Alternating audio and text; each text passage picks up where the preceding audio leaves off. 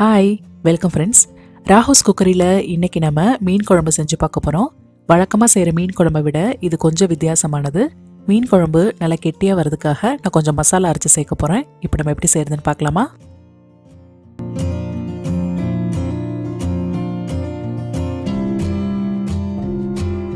முதல்ல மசாலாவை அரைச்சிக்கலாம். அதுக்காக மிக்சியில் ஒரு பெரிய வெங்காயம் சேர்த்துக்கோங்க.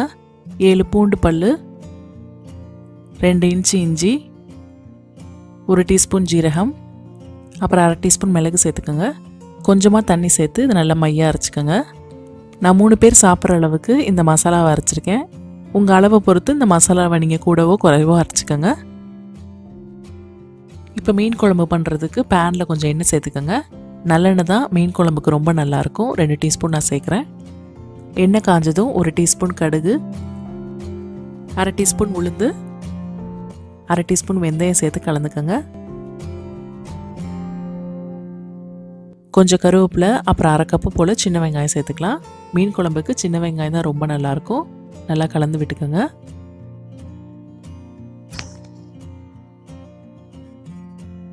மூணு பச்சை மிளகாய் சேர்த்து கலந்துக்கலாம்.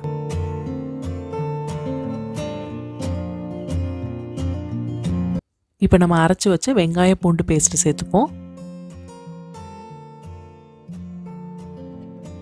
நல்லா கலந்துக்கோங்க.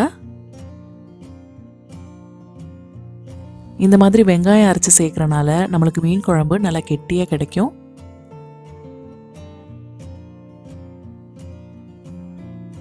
வெங்காயம் நல்லா வதங்கினதும் நம்ம தக்காளி சேர்த்துக்கலாம். நான் 1 தக்காளி சேர்க்குறேன். நல்லா கலந்துக்கோங்க. நம்ம புளிக்கரைசலும் சேர்க்கறனால தக்காளியை பார்த்து சேர்த்துக்கோங்க. ரொம்ப புளிப்பான தக்காளினா 1 சேர்த்துக்கோங்க, இல்லைன்னா 2 சேர்த்துக்கோங்க. இப்போ இந்த வெங்காயம் தக்காளி எல்லாம் நல்லா மசிஞ்சு வர்றதுக்காக மூடி போட்டு ஒரு 2 நிமிஷம் வேக வச்சுக்கலாம்.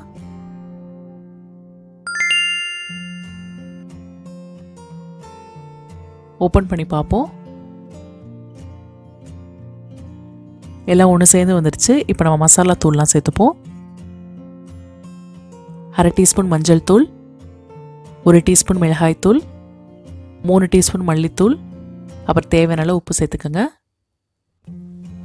எப்போதுமே மீன் குழம்புக்கு மிளகாய் தூளை விட மல்லித்தூள் தான் நம்ம அதிகமாக சேர்க்கணும். நல்லா கலந்துக்கோங்க. கலந்ததும் இப்போ நம்ம புளிக்கரைசலை சேர்த்துக்கலாம். நல்ல பெரிய எலுமிச்சம்பழம் சைஸ் புளி எடுத்து நான் கரைச்சி வச்சுருக்கேன். அதை சேர்த்துப்போம். கூடவே குழம்புக்கு வேணுங்கிற அளவுக்கு தண்ணி சேர்த்துக்கோங்க. நல்லா கலந்துக்கோங்க. இப்போ அதை மூடி போட்டு ஒரு 5 நிமிஷம் நல்லா கொதிக்க விடலாம்.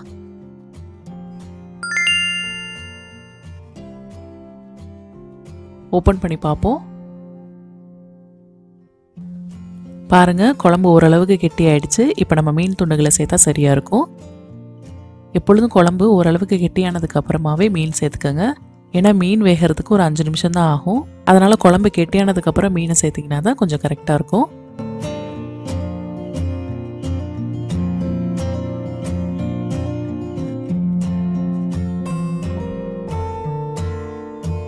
எப்பொழுதுமே மீன் குழம்பு செஞ்சிங்கன்னா மீன் சேர்த்ததுக்கு அப்புறமா கரண்டி போட்டு ரொம்ப கிண்ட வேண்டாம், இல்லைன்னா மீன் உடைஞ்சு போயிடும். இப்போ இந்த குழம்பு 5 நிமிஷம் கொதிக்கட்டும்.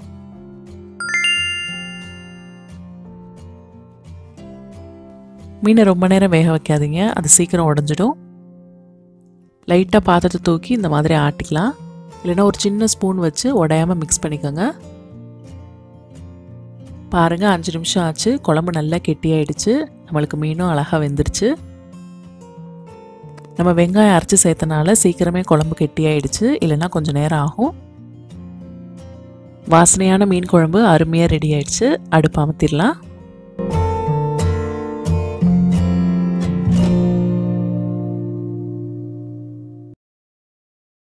ஆஹா, நம்ம மீன் குழம்பு நல்லா அருமையாக ரெடி ஆயிடுச்சு. ஃப்ரெண்ட்ஸ், நீங்களும் இதை கண்டிப்பாக செஞ்சு பார்த்துட்டு சொல்லுங்கள். சமைச்ச சத்துங்க. See you soon. Bye.